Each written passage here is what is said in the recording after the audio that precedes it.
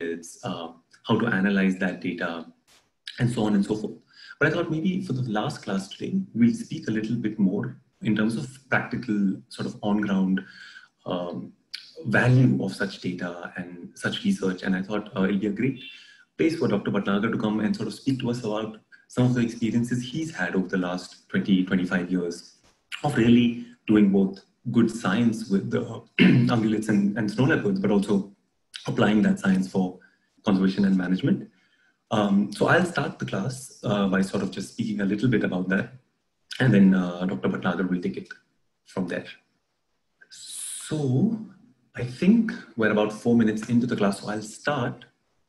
And if people trickle in, Raki, please let them in. So great. I will just quickly share my screen. Super. I guess you guys can see my screen, just to confirm. Yes. Super, great. Okay, just give me a second. Lovely. So yes, hi again, everyone. We've made it to the last class/session of the second module through the SLN, which is all about sort of the prey surveys and looking at really the, as we call them, the mountain monarchs of High Asia. And again, as I see in every class, just to reiterate, while I sit here and sort of talk to you about this class, all of this module, including this session, really has been possible with the amazing effort by all the people that are listed at the bottom here. Hussein from Snow Leopard Foundation Pakistan, Pooji and Chaksa, who's with us here again, from Snow Leopard Conservation Foundation Mongolia, Lingyun, who is at Chanshui in China, and myself, sort of working with Nature Conservation Foundation, which is an NGO based here in India. So yeah, with that, we can start. And yes, feel free guys to ask questions, or just sort of open your mics and speak up if you think something is confusing, or if I'm going too fast or you don't understand something, and more importantly, if you disagree with something I say, because as I keep saying, I'm by no means an expert in any of this. It's just sort of through readings and experience, sharing a few of these things with everyone. So yeah, let's get started. So just for today, the aim of the class is, over the next maybe 20 to 30 minutes, I'll speak a little bit about how we can use ungulate data or, ungulate research for conservation and management. And I'll speak a little bit sort of towards use of such information for conservation of predators such as snow leopards, but also landscapes. So I'll speak a little bit more theoretically and use a few examples. So hopefully what this will do is, from class 1 to 3, we sort of spoke about how to collect this data. So this sort of, will give us a flavor of how this can be used and applied.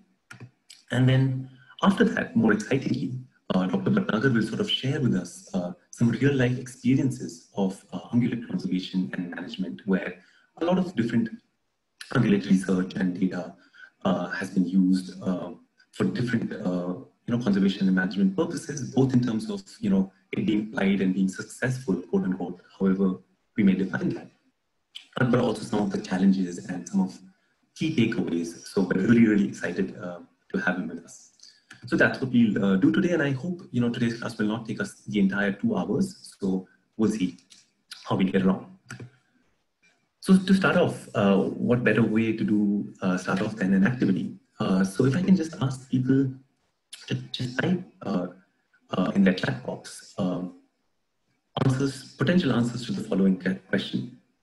How do you think we can use ungulate data or research on ungulates to do conservation and management, both of species, ungulates themselves and landscapes?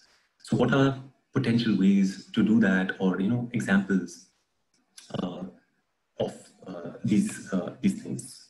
So just have a think about it. Think about what we've learned in the first 3 classes as well. And if you can just type in the chat, and then I can sort of read out what people think. Yeah, what are some of the ways that they can be used? I think there's some answers in the chat already. Creating protected zones, Chloe, that's a great answer. Yes, that's a good one. Restricting access to cattle or, in general, any sort of livestock, be it small or big. That's a valid point. Obviously, that's a bit more protectionist point of view, where we sort of keep, let's say, the wildlife away from sort of human use. So that's a good point. Other thoughts or answers? Anyone? How we can sort of use ungulate data for conservation and management, maybe of ungulates themselves or predators or landscapes? So there's a lot of interesting answers coming in. So Nilofer says carrying capacity of a landscape. Interesting. So I guess, Nilofer, if I'm correct, you mean like how much, sort of how many species a landscape can hold, if I understand that correctly. Chloe says limiting hunting period. That's a very important point as well. The more research we do, the more data we have from a place, we can see how much and how long legalized hunting can go on for, because we spoke about how hunting does make a very important role in sort of ungulate conservation, especially in places in high Asia. Sandesh says balancing ecosystem. As we all very well know, yes, there's a great deal of interaction between predator and prey, so yes. Tashi says estimating carrying capacity, very similar to Nilofer, definitely. Reducing the bag per hunter, so similar point to sort of manage hunting areas better, Chloe, definitely a great answer. Luciano says identifying areas for possible eco restoration. Very good point, because we can sort of understand what the value of those areas are. Ranjana says resource selection and priority zones, very true as well. Arya says you can use age-sex structures, recruitment ratios, can provide valuable information about the population structure and sustainability of the population, so that management decisions can be made. Super point, and we spoke a little bit about this obviously last time. So yes, perfect. Danielle says developing, excuse me, conservation strategies, carnivores based on ungulate population. Exactly. Tashi says to see a particular landscape can support viable populations or not. Restoration of plant community, estimating biomass. So exactly. Thanks everyone. That's an amazing sort of diversity of answers. So we can already see that by just having ungulates in our sort of research and understanding of landscape, there is a lot that we can sort of apply that research towards, be it for ungulates themselves or landscapes or other species. Oh, there's something more in the chat. Evaluation of conservation effort, it can be an index, yeah, if populations are going up or low. Super. So over the next few slides, everyone, I will just try and speak about a few ways we can use this data. By no means are these the only ways, but these are just some of the ways. So a lot of research over the last 2 decades has shown that ungulates are key determinants of snow leopards. And while I say snow leopards, this is also true for many other predators, beyond just the high mountains of Asia, be it common leopards in different parts of Asia and Africa, tigers within India, and so on and so forth. So this picture that you see is from the coast mountains of Mongolia. This is where Chaksa does a lot of her field work, and she can tell you more about it. It's a beautiful landscape. As you can see, it's sort of a landscape where you have these small mountains sort of interspersed between areas of the steppe or sort of flat grassland deserts. So I'm just going to speak a little bit about the research here. So a paper published by Johansen et al. Back in 2015 looked at 19 collared snow leopards. So they collared about 19 individuals of snow leopards from this region in Mongolia. And this system of the closed mountains is also a livestock dominated system. In other words, the number of livestock far outweigh the number of ungulate prey or other sort of wild species in these landscapes. And just to loop back a little bit to Chloe's point, this is often the case with most snow leopard landscapes. We think of these areas as vast and remote and sort of out there in the wilderness. And while that's true to a certain extent, very rarely do snow leopards find themselves living in places without humans. There is some sort of interaction somewhere. Not always, but there's a high overlap. And Toast is one of those areas. So after collaring 19 snow leopards, What Johansson et al. Found was that snow leopards, on average, are killing one ungulate every 8 days. So that's interesting, right? So you already can sort of roughly estimate that for one snow leopard to sort of survive throughout the year, they need to be killing about 50 to 60 ungulates. So that's for their own consumption. And this is obviously with the caveat that snow leopards might be eating other prey like marmots in the summer and so on and so forth. But that's already something of value. But what's more interesting, and this is a point that I would really strike home, is what they find is that even in a livestock-dominated system, I think in this system there was 10 times more livestock than wild ungulates. Prey disproportionately upon the wild prey. So about 73% of their diet came from wild prey, in this case ibex and argali, and only 27% came from livestock. So what this already tells us is it's highly unlikely that a viable population of snow leopards can survive without wild prey being there. Or in other words, even if you have a lot of livestock in an area, I would assume and think at the back of these results and some of the other results that I speak about, it's highly unlikely that we'll find a good population of snow leopards without wild prey being there. So it's a very interesting finding. The other interesting finding that they find is that male snow leopards killed larger prey and 2 to 3 times more livestock compared to females and youngs. So it's already a bit more value to the information we have in the sense that, for snow leopards to survive as a population, there will be this important limiting factor, which is you need to have these larger, and which generally means more older prey species, as we spoke last time, class 3, class 4 males of, let's say, ibex, or even argali, though it's harder for a snow leopard to, let's say, predate an argali, but that's a different big argali, but they do, of course. But you can already see that you need a healthy, sort of persistent population of prey to really be there. So from this study, we realized that, ungulates are key determinants of snow leopards. But taking it forward, a study from Suryavanshi et al. In 2017, and I think Dr. Bhattaga was part of this, showed that, in fact, it's not only that their prey are key determinants of snow leopards, there is actually a linear relationship between the two. So basically what they did was they worked across 7 sites in Central and South Asia. Across these 7 sites, they collected fecal samples of snow leopards and conducted camera tracking in a few sites, and they sort of looked at the density of snow leopards. But they also looked at diet. And they conducted double observer surveys across these 7 sites in Central and South Asia. And what's fascinating is that they find this result, and I'm sorry, I know the graph is a bit cluttered, but let me just walk everyone through it. On the x-axis, we had wild prey density, so just the number of, the density of wild prey using exactly the methods we spoke about in class 2, class 3. Against, on the y-axis, we have snow leopard densities. And as you can see, that there is almost a linear relationship, or in other words, areas with higher wild prey will tend to have higher snow leopards. And that's exciting. So that already shows that as a manager or as a conservationist, if you want to start conserving snow leopards, because they're umbrella species or they're a keystone species or what have you, there's so many of these terms flying around, you can already see that you need to make sure that you conserve the prey, which is ideally ungulates for snow leopards. And it's similar for tigers and some other predators. And this data really shows that. But there's an interesting piece to this story. For a long time, researchers thought, okay, if you increase wild prey, and as I said previously, snow leopards are found in these landscapes where people live in close proximity to snow leopards. So they thought, okay, what if we increase wild prey? Snow leopards will start eating wild prey. They won't eat livestock.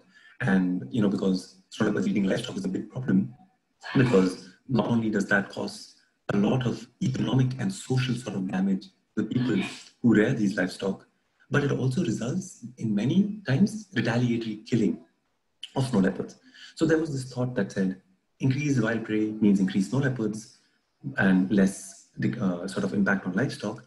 But this very study also showed, amongst other studies, of course, that interestingly, what's happening in these landscapes is with increasing wild prey, right, there is a positive relationship with snow leopards as shown by this arrow, which in other words means snow leopards numbers increase.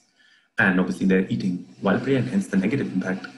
But also in areas with a lot of snow leopards, they are also opportunistically feeding on livestock. Even though that percentage is very low, there is still some level of depredation. So just by increasing wild prey, you're not going to solve that issue.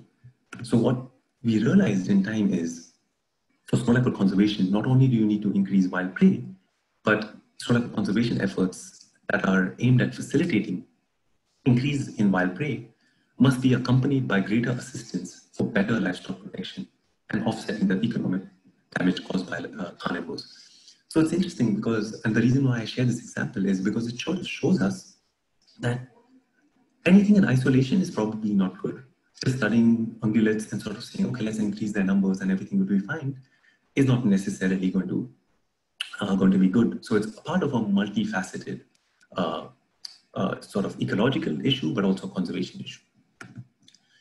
The next quick example that I want to share with people is about how we can understand carnivore numbers through prey numbers. In other words, generally, the ideal situation is if you go into a landscape, you say, okay, I'm going to do, let's say, camera trapping or fecal analysis to understand how many snow leopards are there in a landscape. Then I will do, let's say, double observer or whatever, to understand how many prey there are in the landscape, and so on and so forth. But logistically, sometimes that's just not possible.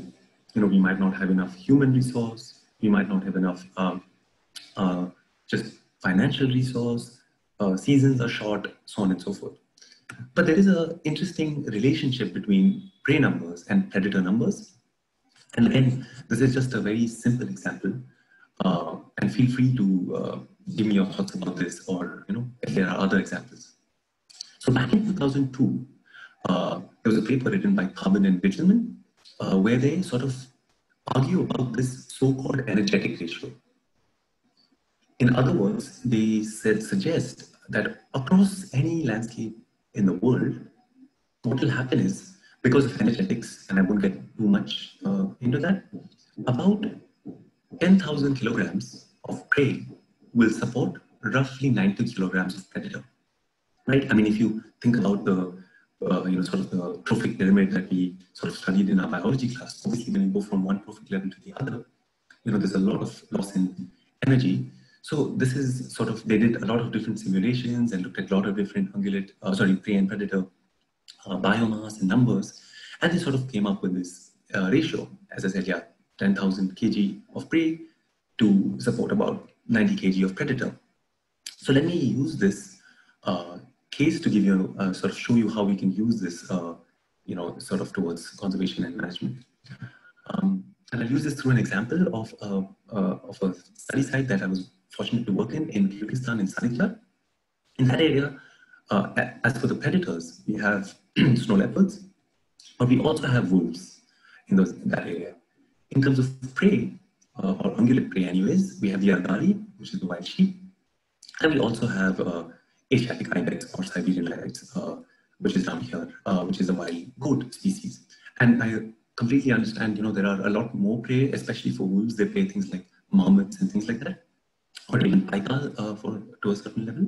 But let's, for one, assume that, the prey-predator sort of interaction in this case study in the Kyrgyzstan Shan is the two predators and these two prey. So this is an example from Sarichak at Tashnisha Reserve, which is in the Tian Shan. What we did was we conducted double observer surveys, and we found that there's about 1,294 argali, or actually it's the other way around, sorry, it's about 1,294 ibex and 885 argali in this landscape. So that was, applying all the field methods that we learned in class 1 and class 2 and all the analytical methods we talked about in class 3. But we had no clue about how many snow leopards are there, because we couldn't do camera trapping or fecal analysis just because of logistical issues. And then we went back into literature and we sort of found out that, a mean mass of an ibex is about 60 kgs. Obviously, this will vary depending on age sex classifications, and, we can be more accurate with those, but I'm just using this as an example. And then, we did more literature search and realized a mean mass of an argali is about 90 kgs. again, huge variation between males and females, but if you average across sexes. And then mean mass of a snow leopard is about 40 kgs, and mean mass of a wolf is about 30 kgs. Now, if you apply the carbon enrichment ratio, what we find is that there's about 157,290 kilograms of prey. And I apologize because I know these are a lot of numbers, but essentially what we've done is we've multiplied these numbers with the weights of the individual prey to get an overall prey number, right? And we have no idea about predators, but using the ratio, which is 10,000 kg of prey is to 90 kg of predator, we find that, just using simple math, there's about 1,014 kilograms of predator. And if we back transform that using 40 kgs of snow leopards and 30 kgs of wolf, we can already sort of say there's about 20 individuals of wolves and snow leopards together in this landscape. Or in other words, this landscape can potentially have, around 20 individuals. Whether they're actually there, obviously is a factor of, there might be exploitative activities such as poaching or hunting that might not result in the predators actually being there. Even if they are there, doesn't necessarily mean the predator will be there. But I hope this example sort of shows how we can use prey numbers to get a sense of how many potential predators might be there in a landscape. So yeah, and if people are not sure or confused about this, please feel free to type or speak out. After this, I will just give another quick example of how ungulate data can really be used for conservation of snow leopards and landscape. There's a comment in the chat, just quickly. Stefan says, maybe put this relation to kill rates and population size of ungulates. So Stefan, for the carbon enrichment ratio, that is not required because those are energetic ratios. So regardless of kill rates and population size of ungulates, that ratio is conserved because it's all to do with energetics. The previous examples that I spoke about, definitely those are influenced by kill rates and population sizes of ungulates as well. So yeah, I hope that's clear. Yes, sorry, I just meant if you have 20 snow leopards and they would have a kill rate of 1 ungulate every 8 days, roughly 50 per snow leopard, you get a kill rate of 1,000 ungulates. If you have a total population of 2,200 ungulates in the area, that would be a killing over the year of 50%, which would probably not fit into any population model. So the snow leopards would exterminate the ungulates within a few years. And it has actually been observed with tar in the Himalayas. So, but I think there is, beyond the kgs and the energetic rates, there is something about the population to be considered. And so I would be a bit cautious about it because the numbers you showed before always showed about 1 snow leopard per 100 ungulates. Which I would, from a population perspective of the ungulate population, find slightly unrealistic. Which means either there is an underestimate of the ungulate populations, or there is another nutrition source of the snow leopards. Exactly. Is in a range which is significant. So this we should think about. Maybe it's just as food for thought. Yes, no, that's a very valid point, Stefan. No, thanks for articulating that. So what I should say, guys, especially for these ratios, carbon enrichment, when I say 20 individuals, it's actually not going to be 20 individuals of predators. So this is just to say that potentially they can be there. Now there are issues with things like, as Stefan spoke about, but what you have to is with these ratios, they give you relative importance. So let's say if I was looking at Sarichat at Tash Nature Reserve with these numbers, with let's say Pin Valley, which is a landscape in India, we'll have different numbers. So we might have like about 10 individuals of snow leopards being there. So these ratios are not actually transferable to real life to say that there will be 10 snow leopards on land, but in the relative sense between Pin and Sarichat, you can sort of say there should be more in Sarichat than Pin. But yeah, I completely agree that there are those issues. And one more point, Tashi, I'll just get to your point as well. And one more point is, yes, so previous one, Stefan, you correctly said, the densities of ungulates are generally ungulates per square kilometer, whereas densities of snow leopards are generally number of individuals per 100 square kilometers. So you just have to be careful how we interpret those. So Tashi says, maybe also consider livestock into this calculation if there are any in the area. Exactly, Tashi. So that's a very good point as well. Obviously, we'll have to sort of weight it by how much the livestock contribute to the snow leopards. So I think what is more useful, I think, rather than these energetic ratios, is the previous example I showed. You know, this one. Just back. Yeah, sort of the linear relationship. I think here it will be more informative to sort of incorporate that into sort of, you know, the wild prey density, but weight it by the proportion. So for instance, as we know from Johansson et al., we can weight the wild prey densities by 0.73 because, you know, we know from Mongolia, you know, there's about 73% is consumed by snow leopards, and, you know, the rest 27% we can weight the livestock numbers. But I completely concede, you know, that might be different from different areas, and it's by no means one fit all strategy. But hopefully, this gives some food for thought for, you know, how managers can sort of assess very quickly potential and relative numbers, not actual numbers, but relative numbers across places. So, a last example before another sort of speaks to us. There's one more point in the chat. I'll just have a look. Sorry, guys.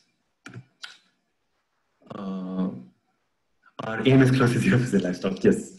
Hopefully, there will be no killing and there will be enough wild prey for snow leopard. Yes, I completely agree, Stefan.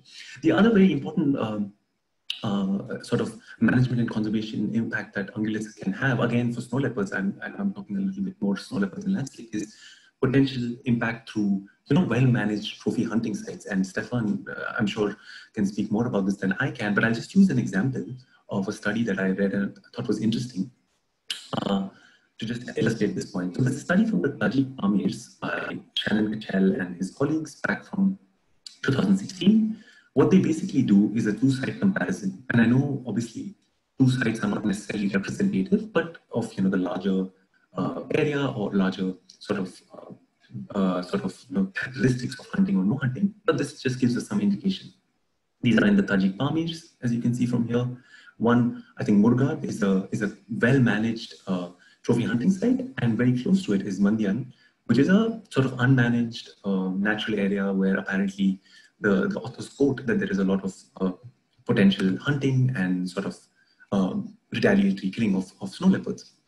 So what Kachel et al. Did was they went to both Mandian and Murgab, looked at ungulate numbers through, I think they used distance sampling actually, if I'm not mistaken, but I can have a look. But they sort of estimated ungulate densities, and they did a bit of camera trapping. No, I think they did fecal analysis to look at snow leopard numbers. And interestingly, what they find is that in the well-managed trophy hunting site, the relative density of snow leopards and wild prey were actually more in those well-managed trophy hunting areas. And it's interesting because there, the people actually were managing the number of wild prey.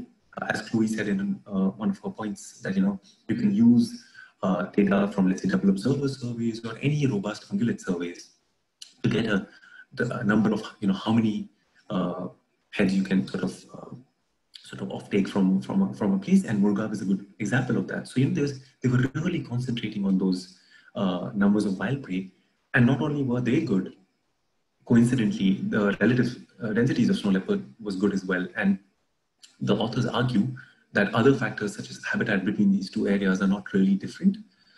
So that's interesting. And also, sort of looping back to Tashi and Stefan's point, you know, wild ungulates in the managed trophy hunting site also accounted for greater proportion of prey, even though there was a bit of livestock, I think, in these areas. So you can already see that managing ungulate populations after studying them is not only good for predators such as snow leopards, but it's also great potentially alongside when you have those mitigating strategies to reduce economic and social costs on people, and with an added benefit of, let's say, well-managed trophy hunting, you can get a lot of social capital into these areas. And I'm not saying, and trophy hunting is such a controversial topic, and I'm not saying for or against it. All I'm saying is, this is what we know from these areas. So I'm just sort of sharing this with everyone. So just to wrap up quickly, as you can see through these examples, there's a lot of different diverse ways to use ungulate data really towards conservation and management, both of ungulates, but also for landscapes and species. So I'll just stop sharing my screen here.